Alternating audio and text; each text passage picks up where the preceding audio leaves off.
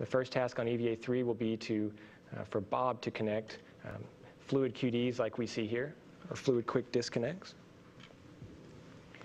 Bob and Nick will both start out outside the joint airlock once again, and they'll translate down to their work site. Bob will revisit the ammonia jumper work site.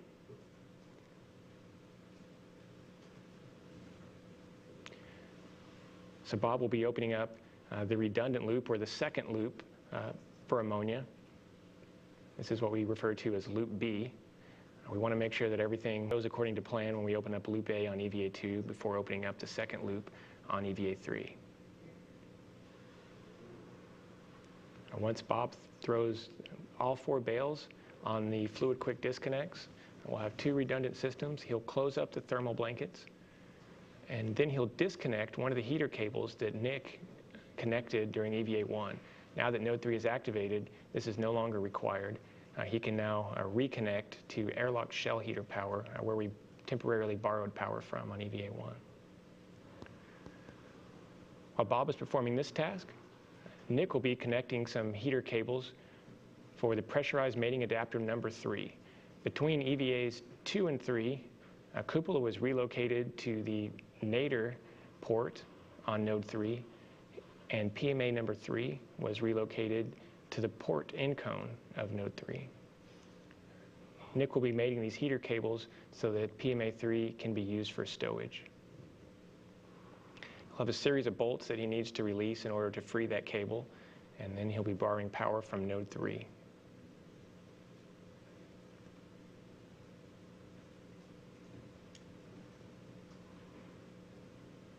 From there, Bob and Nick will both translate down to the final home of the cupola and remove a thermal blanket that's no longer required after the cupola has been relocated. You can see this is a fairly large thermal blanket. It does come apart in 2 pieces. They'll remove 1/2 at a time. There's actually a portion of the blanket that covers each window shutter on cupola. Here you can see Bob rolling up one of those covers. Once they get all 6 of those covers rolled up, they'll then remove 1/2 of the blanket, fold it up, and stow it into an EVA bag. Although it may not look like it, dealing with these thermal blankets is one of the more taxing and hand-fatiguing tasks, but again, Bob and Nick have worked hard to develop a technique that works very well. Here you can see him putting the finishing touches on getting that blanket into the bag. Nick will then release launch restraints on the window shutters. These launch restraints were put in place to protect for launch loads, but need to be removed in order for the cupola shutters to be open for viewing. There's 3 bolts on each of the 7 shutters. While Nick is doing that, Bob will be installing on-orbit installed worksite interfaces, or WIFs. These are sites where crew members can install portable foot restraints if needed for specific EVA tasks.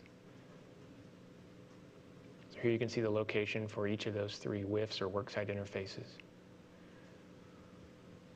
Bob will also be installing some more handrails. These handrails, again, could not be installed because they interfered with the payload bay envelope. There you can see 4 of the handrails that Bob is going to install. Here's the 5th handrail.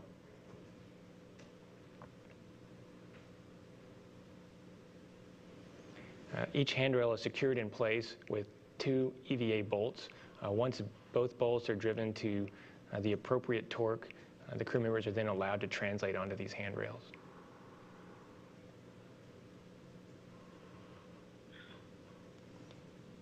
Here you can see the 6th and final location for the handrail that Bob's going to install. Once the handrail installation is complete, Bob will head back down to the ammonia jumpers and take some closeout photos to verify that we have enough clearance for the new module that's going to be arriving on the final shuttle mission. After that, Bob and Nick will meet up on node 1 port.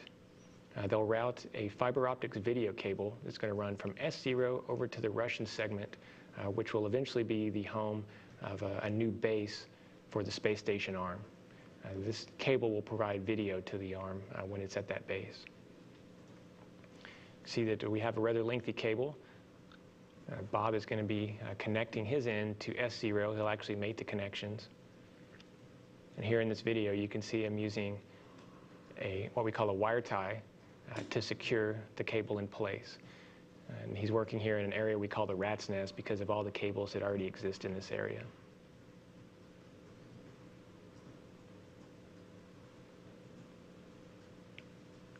From there, Bob and Nick will move to their final task. This task is actually what we call a get-ahead that will only be performed if we have sufficient time at the end of this EVA. They'll head up to the flex hose rotary coupler, and they'll release a series of clamps that we call P-clamps because of their shape. If this component ever has to be changed out in the future, releasing these clamps will save a significant amount of EVA time. Here you can see one of the clamps that the crew members will release. Nick will be working on the starboard side and Bob will be working on the port side. From there, both crew members will start to clean up their work site. They'll head back in to the station via the U.S. joint airlock, and that will complete their third and final EVA.